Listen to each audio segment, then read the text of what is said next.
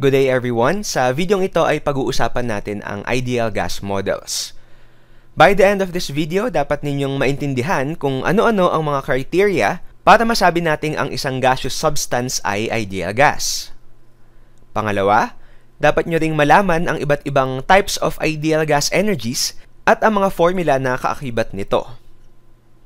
Pangatlo, dapat din kayong maging familiar sa iba't ibang forms ng ideal gas equations na recommended gamitin, depende na lang sa given sa inyong mga word problems. So paano nga ba natin malalaman na ang isang gaseous substance ay ideal gas?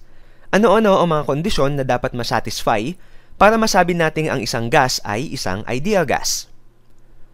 Una sa lahat, dapat ang mga particles ng ating gaseous substance ay may rapid at random motion. Not only that, but these rapid and random motion should follow the Newton's laws of motion. Take note that the motion of these particles should be continuous and not intermittent. Pangalawa, dapat walang attractive or repulsive intermolecular forces between the particles. This criterion is actually very important because it is what differentiates ideal gases from real gases. So kung meron ng intermolecular forces between the particles, whether they are attractive or repulsive, chances are these gases are real gases. Pangatlo, dapat ang distance ng mga ideal gas particles ay sobrang malaki if we compare them to the diameter of the particles themselves. Ibig sabihin, yung mga gas particles natin ay dapat sobrang magkakalayo with each other. Pang-apat, in cases na may collisions between the gas particles and the walls of the container, ang mga collision na ito ay dapat purely elastic. At panghuli, dapat ang temperature ng ideal gas ay proportional sa average kinetic energy ng molecules.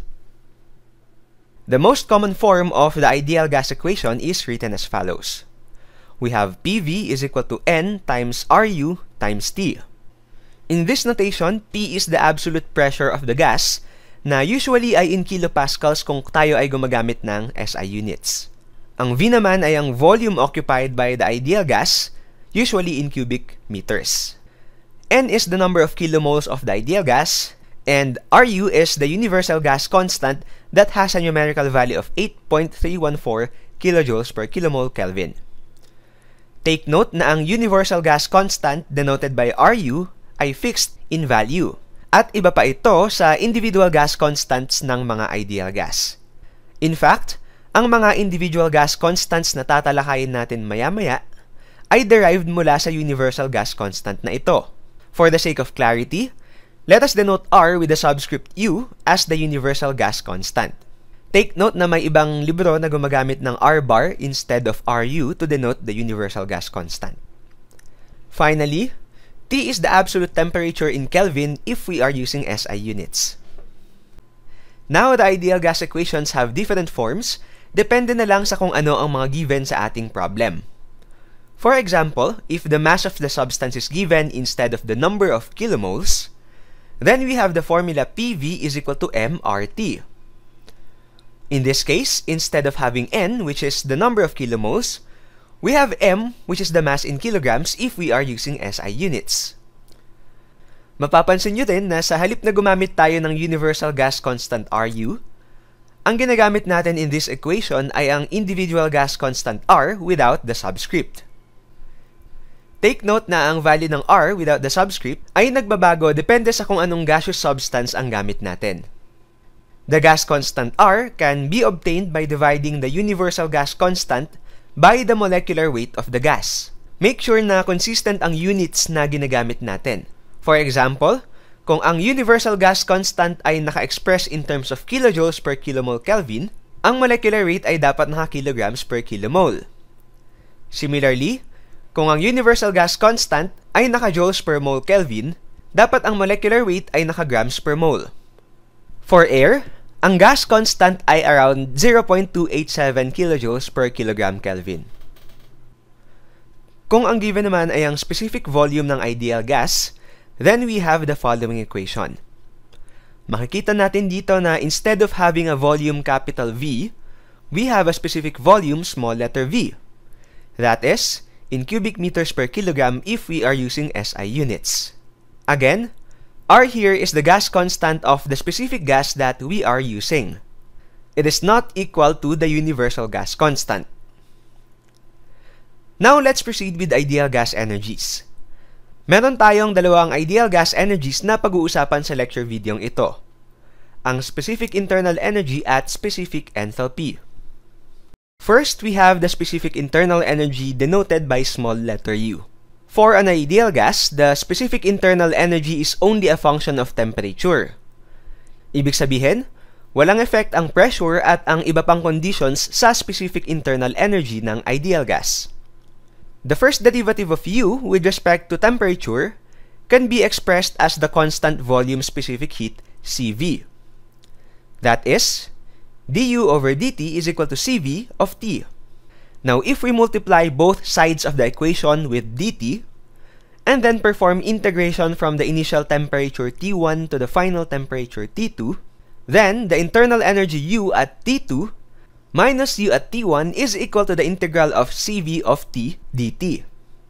That is, evaluated from T1 to T2. Ibig sabihin, if we have the function relating Cv to T, kaya nating i-evaluate ang difference in internal energy between T1 and T2 without even consulting our thermodynamic tables. In situations when the difference between T1 and T2 are reasonably small, pwede nating i-assume na ang constant volume specific heat ay constant.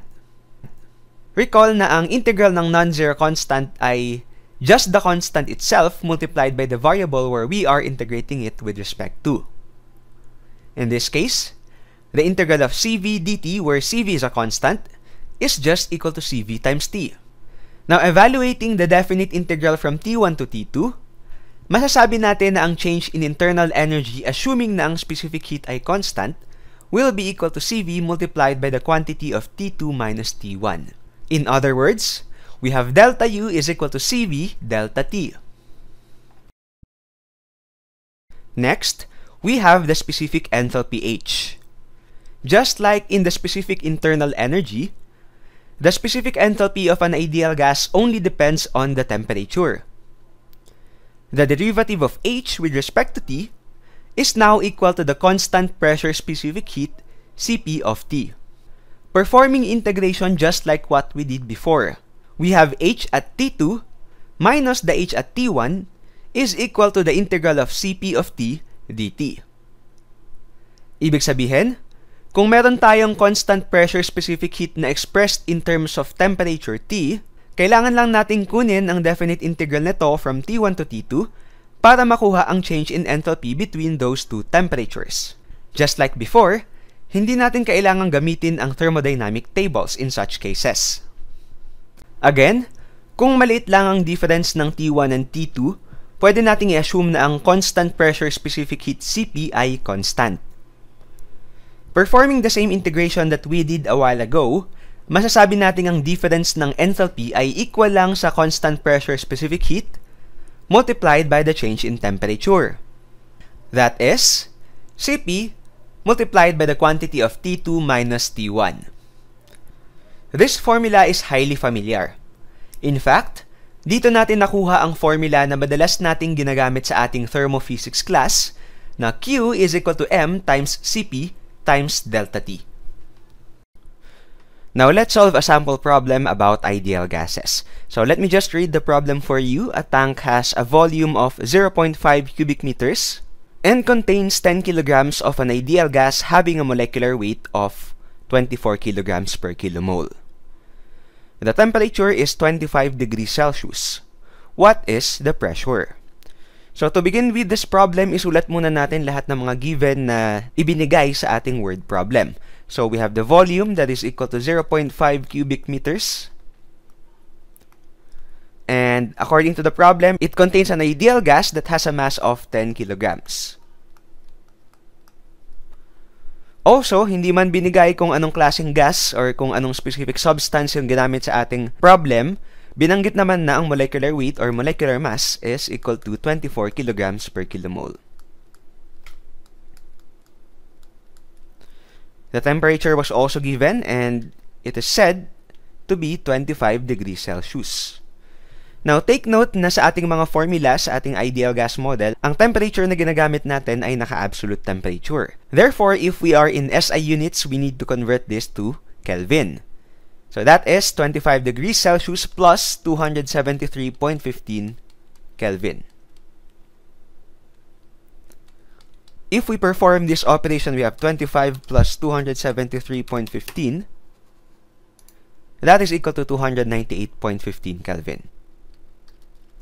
Okay, so the one that we are looking for is actually the pressure of the ideal gas. And since yung given sa atin ay yung mass ng ideal gas, we use the formula PV is equal to M R T, where M is the mass and R is the gas constant for that particular ideal gas. So we know that the gas constant R is just equal to the universal gas constant divided by the molecular weight or the molecular mass of the ideal gas that we are using. Therefore, we have the ideal gas constant that is equal to 8.314 kilojoules per kilomole Kelvin, if you remember in our discussion, divided by the molecular weight, which is 24 kilograms per kilomole. Now, the kilomoles will cancel out, leaving us a unit of kilojoules per kilogram Kelvin. Now, if we plug in these values in our calculator, we have 8.314 divided by 24. We have the gas constant that is equal to 0.3464 kilojoules per kilogram Kelvin. So let me just write that down. Okay, so let's go back to our formula. We know the volume that is equal to 0.5 cubic meters. We know also the mass, which is equal to 10 kilograms. The gas constant, we just solved for it. And the temperature, we also solved for it a while ago. So, ang matitira lang sa atin na unknown ay yung pressure P. So, deriving the formula, we have P, that is equal to M RT, divided by the volume V. Substituting the values that we know, we have 10 kilograms multiplied by 0.3464 kilojoules per kilogram Kelvin multiplied by the temperature that is equal to 298.15 Kelvin divided by the volume, which is 0.5 cubic meters. So let's inspect the units for consistency. Magka-cancel yung kilograms, magka-cancel yung Kelvin, and ang matitira sa atin ay kilojoules per cubic meters. So, recall that kilojoules per cubic meter is equal to what? That is just equal to kilonewton meter over cubic meter, which means that we have kilonewton per meter squared, and therefore is equal to kilopascals. So just to show you that the units are consistent, let's plug these values into our calculator. We have 10 kilograms multiplied by 0.3464 times 298 Kelvin, or 298.15 to be more accurate, divided by 0.5. That gives us a final answer of around 2066 kilopascals.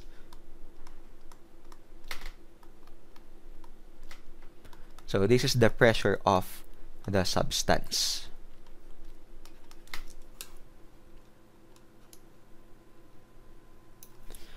Thank you for watching this video. I hope you learned something and see you in the next videos.